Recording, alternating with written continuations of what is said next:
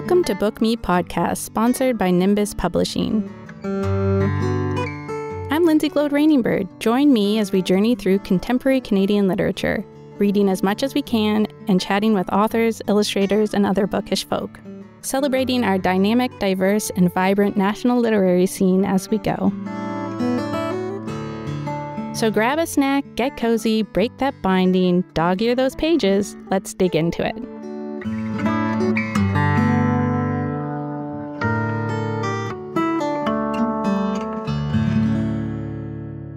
Today, it is my great honor to welcome Senator Don Oliver. He's the first Black man appointed to the Senate, a lawyer and lifelong social and civil rights activist, and he's used his illustrious career to fight anti-Black systemic racism and promote diversity at all levels here in Canada and around the world. In his much-anticipated memoir, A Matter of Equality, he takes us through his fascinating life, impressive family, and the choices and experiences that have made him who he is.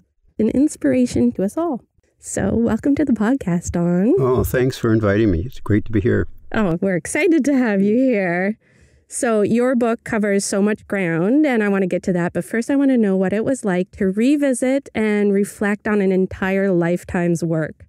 It was exciting, but very difficult because, I've been lucky that I haven't had just one job in life, but I've been in many different fields, and I had to pick and choose what things from each of those fields would go in the book. So then I said, look, I really want a theme. And I think that my theme is that I would like to find ways to have a more tolerant Canada, to have all Canadians respected, irrespective of their race, their color, and the normal things that you read in the Human Rights Act. So I then said, I'm going to write a book, and the central theme of the book will be tolerance. And what does it really mean, and how does it break down, and what are the various aspects? Absolutely, yeah. And you mentioned just now about all the jobs that you had and you had to pare down to each one. Just to give a little sense of that, when I was doing my notes, I had to, for myself, just list everything you'd done. I was like, oh my gosh. So construction, news reporter, news editor, cookbook author, lawyer, senator, farmer, Christmas tree exporter. It's an amazing amount of different things that you've done in your life. All of which brought their own special interest, joys, some heartaches, but you learn from every heartache. So you grew up in Wolfville, the only Black family, where it seemed you felt embraced as a family, especially by Acadia University. We've had a long tradition at Acadia, way over 100 years, where my grandfather on both sides played a major role in various aspects of Acadia. My father did, and then all of his children went to Acadia and got an education. And on my mother's side and on my father's side, they went to Acadia. And my grandfather on my father's side was a janitor and worked at Acadia and was very, very well respected by presidents and students alike. And there was one president who once wrote that after I've had a trip and when I get back in town, after I talk with the accountant of the university, I go to William Oliver and ask him what's been going on campus. What should I know? He knew everything. Yeah. So your father was inducted as a lifetime member of the class of 51. That's correct. Yeah, which was so amazing. And something that struck me was that they would do that for him and care about him so much. But at the same time, this is the same community that when your family wanted to build a house in the heart of town that was threatened to be burned down. That's right. So to me, I felt that was such scary tightrope to be walking on growing up in a community like that. I don't know what it was like for you and your family. There were 5 children in the family of Clifford and Helena Oliver, and we all learned in our own different ways at a very early age that our color was something that was never going to go away, and that in order for us to succeed, we had to transcend color and get beyond it and start dealing with life at that level. And so once we made that determination, a lot of things like threats to burn you down and so on could be pushed aside, and you could move on and say, I'm going to continue to work hard, do good works, and good works will pay off. My father and my family have been quite religious, and my father was a devout Christian, and my mother's father was a very famous Baptist preacher, Reverend Dr. William White. And so we had a lot of Baptist theology piped into us. And that's another thing. My father learned to turn the other cheek when things like, we're going to burn down your home if you build here. He sold the lot and bought some other land somewhere else. That's a really dignified way to handle something like that. But I guess what else could you do? Yeah. Your parents didn't have the opportunity to go to university, but all their children were phenomenal students. So how did they instill that importance of education in you all? I think that the DNA of the Oliver family on my father's side and the White family on my mother's side, the DNA is education. Get education and improve yourself. You always have to be learning, because that will help you to contribute back if you fully understand what back is and what is it that I want to give back to and for what reasons. So that DNA meant that in my mother's side, my grandfather was born 9 years after slavery was abolished in the United States. His mother and father were slaves on a tobacco plantation in Virginia. And he was sent to school because there were schools available after slavery was abolished. And he ended up in Washington. And in Washington, he was a pretty bright young student. And there was a missionary from Acadia University in Wolfville teaching there. And she really took a liking to him. And she said, you know, you should come to our Acadia University. And he stopped and looked at her and he said, would they take a black person like me at your university? She said, I don't know, but let me check. So she wrote the university to see if there were any bylaws against black people. And there weren't, because a black person had graduated already in 1894. So she said yes. So he came. And so that's the education component on my mother's side. And on my father's side, he had a son, Reverend Dr. William Oliver, who got his degrees at Acadia, and his children went to Acadia. And so it's just part of the DNA. I'd say, yeah. And just Acadia University making such a huge change to maybe the trajectory of your history, really. I'll tell you how it culminated. A friend of mine, Ron Joyce, who started the Tim Hortons franchise, wanted to do something for me for the work I'd done in the Senate and so on. I said, I don't want it for me, I want it for my parents. And so he endowed a $5,000 a year bursary for blacks in Nova Scotia to go to university. And it's indexed, and it's in the name of Clifford and Helena Oliver, my parents. So, I mean, I couldn't be happier. A beautiful tribute. Yeah. And that's something that when you first started thinking about how you can give back to your community and help the youth, that was one of the things that you wanted to do, right? Like help them get educated, know the importance of education, and thus have more employment opportunities and things like that. Exactly. So beautiful, full circle. Yeah. You come from a very well-known, highly achieving family. Your aunt, Portia White, half-brother, Dr. W.P. Oliver, and his wife, Perline, among others, all worked tirelessly for Black Nova Scotians. In a time of such hardship, segregation, and overt racism, what do you think drove that success? Well, part of it's the DNA. And then part of it is that they had exceptional talents. Like Portia was the first Canadian in Canadian history to receive international acclaim as an opera singer, you know, as a contralto, the first Canadian. And so this was just an art that she had, that she was endowed with, that wouldn't go away. And as the more people heard her sing, the more they realized, my goodness, there's greatness here. We've got to promote it. And her father, Reverend Dr. White, was a very famous Canadian preacher, and he preached not only at the Cornwallis Street Baptist Church, as it then was in Halifax, but he did a radio show that went all across Canada and into the western states, like Oregon and so on.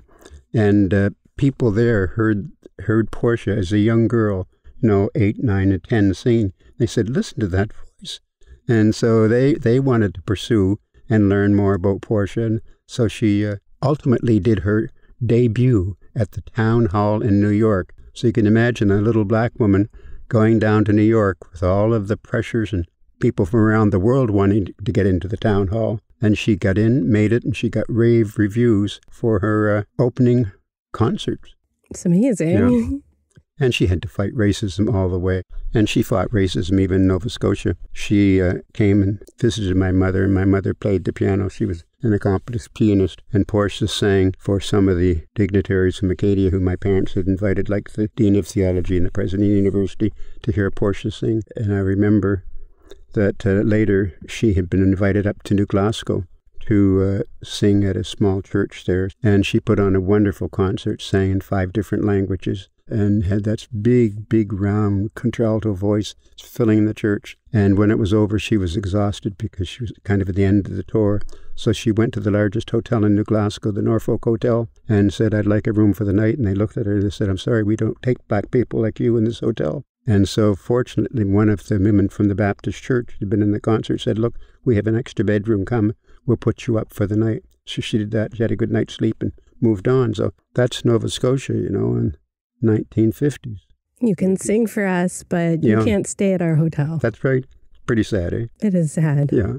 Portia left her mark, and she broke down so many barriers, not just in music, but in other ways, that, if you're good and you persevere and you work at it, then you're going to succeed. You're also very musical as well. You played the trumpet. Yeah. I missed that on your list of jobs. I was like, oh, yes, jazz musician. But I don't think I've ever heard of a family that's had that many stars in it. Do you think it was your family that gave you that push to be as great as you are? Oh, I don't think there's any question about that. Your mother and father mold who you are. My mother and father were both extremely hard workers. Both of them would always have not more than one job that they were holding down to make money, because we were just a poor black family in a white town. We were the only black family in town. And so we had enough land that we could grow vegetables and sell them and make a little bit of money and have vegetables for ourselves. We had pigs, so we had our own pork, and we had chickens, got our own eggs and hens, and had a cow at one stage for our own milk and butter. So we were pretty well self-sufficient. And I know that when the Second World War was on and they started rationing things, they said you can only have so much butter, can only have so much sugar and so on. It wasn't difficult for us because we were producing so much of our own. But that was all good fun because, we would go out and pick blueberries, and my mother would make beautiful blueberry muffins and blueberry pies and so on. And blackberries, we picked them. We raised our own strawberries, and we kids would sell them on the road to people passing. And is that where your love of cooking came from? They really came from my sisters. If it were today, my sisters would be going to something like med school or dental school or one of the professions. But in those days, if you were a woman, what do? You're going to have kids, so you better take something where there's going to be kids. So home economics, you got to learn how to cook and learn about different fabrics to make clothing for your kids and so on. So both my sisters were streamed into home economics. And home economics did include cooking. So my sisters would come home, my mother would say, "Well, what did you do in school today?" "Well, today in class we learned about fatty acids and amino acids." And then I'd be all ears and listening. and one of my sisters said, "This is girl talk, Donnie." So I said, "Well, I want to learn about it." And then they would cook some of the dishes that they had learned in school, and we'd be eating them for our own dinner. And my parents were saying, "Yum, yum, this is so good." And I said, "Look, I got to learn how to do this." And so I started buying cookbooks and reading them, and anything I could get my hands on. And then later on, I had a private tutor. And then after that, I took cooking classes in Halifax. And then after that, I wanted to get better, so I went to London to the Cordon Bleu, and I took the most advanced course there at the Cordon Bleu. And then I went from there to, a year or so later, to Italy, and took lessons from a chef there on Italian cuisine. And then I wrote a book. That was a lot of fun. And then I used food and cooking as a way of giving back to society, because I became fairly good at it. And a number of people, groups and organizations would say, "If you would put on a dinner and raise some money, would you give that money to us to help our fundraising?" And I said, yes. So, the Neptune Theatre in Halifax put on an auction, and I put on a dinner, I think, for 10 people, bid $1,000 a plate for my food. So it was $10,000 they made. And I did them for Alzheimer's and autism and many other groups to raise money for charity. Is there an alternative reality where you could have been happy just as a chef? I love food and cooking, and I still read every day I'm reading recipes, cooking techniques, and so on. It's just a hobby, and it's just something I just love. Lifelong passion. Yeah. And at what point were your sisters, "Okay, yes, Donnie, you can cook too"? That's why I named the book that, With My Tongue in My Cheek at My Sister's Show. You're talking about your Men Can Cook Too cookbook that Don Oliver wrote in 1981. Yeah, cooking was fun, and it was something that I could do that had a social and political purpose. And also, it gave me fun. If I had a hard day, say, in court as a lawyer, I had a busy day in the Senate with speeches and meeting people and so on, I could go home, loosen my tie, take off my vest and go to the kitchen. And it was another world, just creating and having fun. My husband is the same way. He does all the cooking in our house. Yeah. Yep. I like that. I'm sure your wife, Linda, likes that too. You championed a lot of causes during your time in the Senate. Anti-stalking bills, anti-spam, Democratic and Parliament transparency, Black History Month among them. But one of your highest priorities, I think, from reading your book might be business case for diversity. So for people who don't know what that is, do you want to explain a little bit and then maybe tell the story of how you proved it? Okay. Look, just assume 2 sheep were born. One was white and one was black. They are both still sheep and they're nice sheep. The only difference is the color of the fur. And so apply that to humans. In order to have an accepting, tolerant society, we have to learn to accept difference. All differences, sexual differences, differences in the way we eat, differences in the way we wear our hair, differences in whether we have a beard, differences in the way we walk, differences in the languages we speak. All of these are superficial differences because when you want to get down to the meat of doing the job that you're assembled to do, being born in different countries, different cultures, speaking different languages, that adds to the bottom line in making a better business case. So the business case for diversity is bring in people of different colors and different languages, put them in a room, give them a job, hire them, compare that to what they call the 10 white men in black suits who all went to the same university and college, played football together, and when they're given a problem to solve, they easily come up with the answer that they all agree with. In the diverse group, they're going to come up with something creative, new, and modern, and it's going to move their company, their university, their institution, whatever it is, to the top of the pack because people could accept differences for what they were and moved on and created a beautiful product. Yeah, embrace them even for the innovation. Yeah. The story that I love in your book is when you're going to the bank and you're walking through. Do you want to tell it? I was having lunch with the senior manager of one of the largest companies in Canada, and it's on the top floor of one of these high-rise buildings. I was escorted, met at the door at the bottom, and escorted up to the office. Walked through the top floor, through the corner office where the president lived, and I looked around. I got to the president's office. I said, look, a great view from here, and it's wonderful. I said, when I walked through, I noticed that there were no women and there were no black people. And that kind of surprised me. He says, oh, look, that happens. A little time passed and he said, our policy is, and it always has been, that we only hire the best. If they were the best and they were good, they would be there. And they're not there. So if you're suggesting we discriminate, what's your proof? You're a lawyer. What's your proof? And I said to myself, I have no proof. And I was caught. And so I left the meeting. We had our meeting and talked about what we wanted to talk about and shook hands and I left. And I started thinking, what can I do? Where am I going to get proof?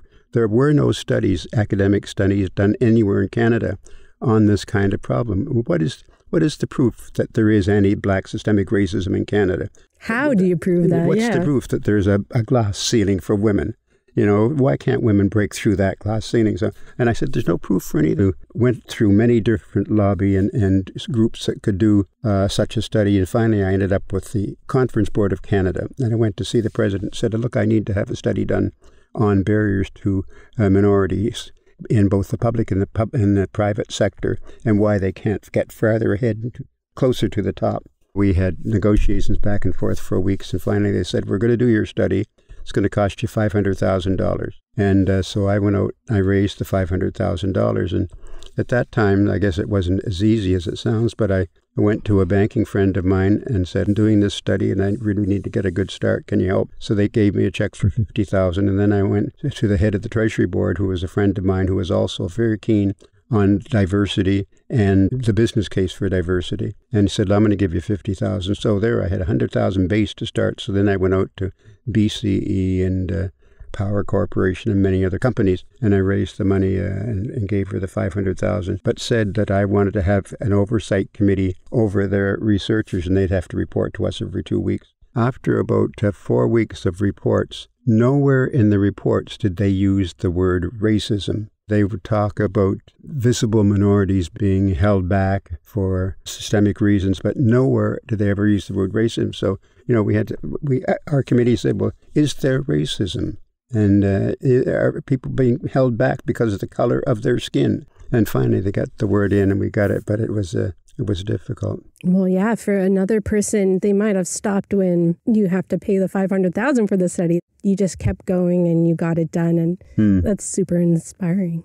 You detailed so many friendships and mentorships in your book with highly respected and powerful people. Great reading, all of them. But for me, I love the story of you meeting Barack Obama, who also a personal hero of mine. Do you want to tell us a little bit about what that was like? The Prime Minister at the time was Prime Minister Stephen Harper, who was awfully nice and awfully good and kind to me in a number of ways. And he knew that I'd done work in the Black community, trying to make things better, trying to get more Blacks to stay in school and to go to school and help provide some of the financing for that. And so Harper said that he talked to Obama and said, look, I'd like to meet one of our senators who's Black, who's done a lot of work, and I thought the two of you should meet someone to bring him down. He said, look, I'd love to meet him. So the next trip was a pre-briefing on a G20 meeting. And so President Obama and Prime Minister Harper had to meet to be briefed on the various topics. I was invited, went to the White House, and went into the Oval Office. So the meeting was held, and I heard it all and listened to it all and watched it all. At the beginning, as people came in, support team for Obama was Hillary Clinton. And I'd met Hillary before. So I said, look, we met in Halifax when you got your honorary degree from the Mount. It's great to see you again. And then we talked about education and so on. And so we had a great, great conversation. She and Obama, even though they ran against each other, were quite a strong team. After it was all over and after the media came and took their pictures, I heard a voice say, Senator. It was Obama calling me over. He said some very kind things based upon the things that Harper had said about me and my work. And I was quite flustered and quite embarrassed with all those words that were so nice from the president, who I deeply admired. And I said that I admired him for what he had done. And then I said, sir, not far from here, just down in Virginia, my great-grandfather and his wife and family were all slaves on a plantation. And my grandfather left there, got an education, came to Acadia and to Canada, and made a great contribution. So here I am, his grandson, being able to meet the President of the United States, this enslaved family. If they could only see this, it would mean so much. He said, well, look, let's have a picture taken with the President of the United States, with the first Black senator in Canada. So with that, he called over the photographer. The two of us shook hands and we had the picture taken. Then he said to me, how would you like to have your picture taken standing between the President of the United States and the Prime Minister of Canada? And then I was really blushing. I said, I'd love it. So they took that picture too. But he was just so gentle, so kind, so warm, just an awfully nice man. And he was a great president. I also like the part where in the story you tell in your book where you accidentally put your bag on like a centuries-old desk and you're just like, oh no. I know. So you've made such admirable social change working within the system throughout your life, but the struggle never stops. So what are your hopes for Canada's future? The pandemic's over now. You can meet people again now, and you can do things again. And I'm just hoping that Canadians will not forget the importance of accepting difference. Because when you look at Canada today, one of our biggest problems is that we don't have enough workers to operate our restaurants, our businesses. I can't think of a business that doesn't need employees. Like in the Christmas tree business, we can't get enough employees to do the work that has to be done between now and December. And in the past, they've been bringing in Mexicans. So to bring in people from Mexico all the way up to Nova Scotia is expensive. The farmer has to pay for that. Farmer has to pay for the housing. And so if we had a more forgiving Canada and it were easier for immigrants to come into Canada and to get jobs here and to work here in our hotels in all of the areas where our own people don't want to work anymore. People from Asia, from Africa, and from the West Indies and South America, they would love to have an opportunity to work in Canada because Canada's still got one of the best and strongest democracies in the world. It's a wonderful place to live. I agree, yeah. And what do you hope your legacy will be? It's a very difficult question, but I just hope that people could realize that in order to get over the concept and the doctrine of white privilege. They have to be forgiving, and they have to be prepared to work with white people to help them understand the soul of the black person. I'm fifth generation Canadian, but in that soul, even with a fifth generation, I still have the vestiges of the feelings of slavery in my psyche. It's just there. I was made to be inferior. I was told I was stupid, didn't have an education, I was lazy. Well, you have to overcome those stereotypes. So in order to overcome them, and once you overcome them, we're going to have a much better country. And I feel that they can be overcome with good faith. And, I've met a number of people of all colors of good faith who've come to me, I want to help. Yesterday, for example, I was at a place where a person came up and said, look, I've been reading a bit recently about Black history, and I want to do something, and I want to find a way that I can help with my talent. So, I was pretty happy about that. Yeah. Now is the time, if you haven't already. Yeah. Yeah. After 25 years as a lawyer and 23 years in the Senate, just when you think you can finally slow down and enjoy retirement, you're diagnosed with a fatal genetic condition, and then you get on a clinical trial that seems to be working, and it gets canceled.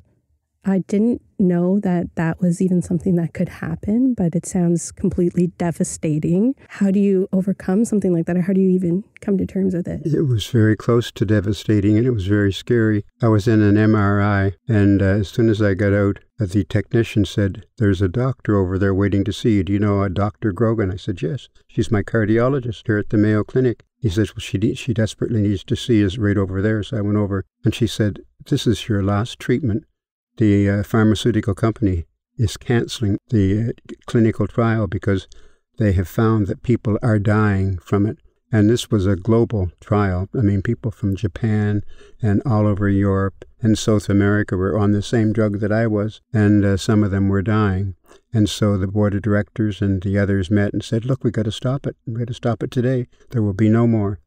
But it was helping you. It was helping me. And my wife and I felt it really was. So I wrote the president of the company and said, look, I know you have withdrawn it, but don't throw it out, because a lot of it works. And what we found out ultimately was that the doses they were giving us was too strong.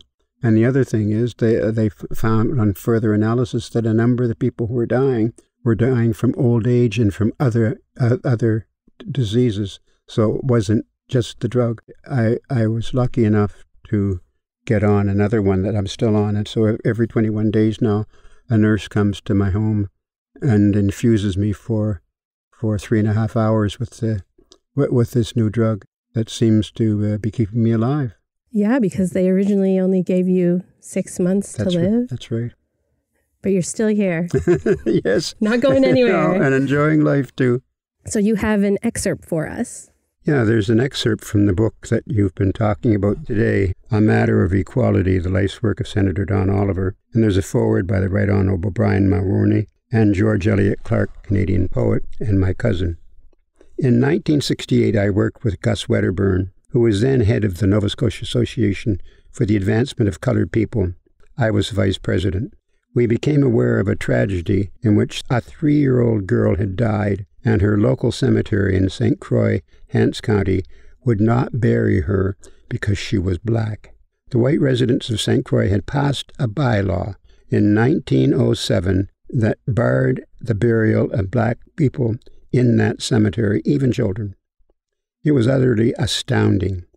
We went public with our concerns. St. Croix rescinded that law a few weeks after our outcry, and the child was laid to rest. The St. Croix law was shocking to many people, but for much of Nova Scotia's history, it was not permissible to bury black people alongside, quote, the general population, unquote, which means white people. Instead, black people had to bury the family and friends in the spaces along the outer edges of graveyards. It was part of the province's widespread segregation. Some of it was formally enshrined in laws, and some of it was in the hearts and minds of individual people. Many white barbers, for example, would not cut a black man's hair. I personally experienced that in North End, Halifax, when I approached a shop with 4 empty chairs, and one of the gray-haired barbers came to the door and waved me on. "We don't cut your kind of hair here," he told me. Churches and schools were still segregated. Black churches, black schools, white churches, white schools, long after segregation was declared illegal in 1954. Orphanages were segregated by race. Our military was rigorously segregated. Athletic and sports facilities used by the public were closed to blacks on strictly racial grounds. In public schools, black students were stereotyped by white teachers as predatory, objectionable, and without educational value. Young black women could still not get to the Victoria General Hospital's nursing school to complete the requirement for the registered nurse's designation merely because of the color of their skin. Halifax wouldn't send snowplows and road graders to Africville, a black community, but was still collecting the residents' taxes, and later it would be sending bulldozers to destroy the community.